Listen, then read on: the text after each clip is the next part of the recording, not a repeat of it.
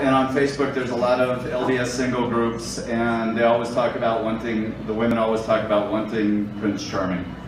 And so this is about that. Where is your Prince Charming?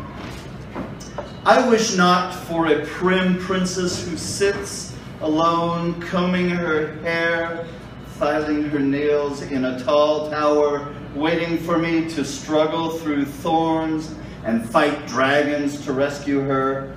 Rather, I wish for a fair yet somewhat disheveled queen who left her safe haven and arrives at my side in the middle of an uncharted wilderness, as bloodied and scraped from life's thorns as I am, yelling, "Achtung, baby!" as she alerts me to the dragons we'll slay together.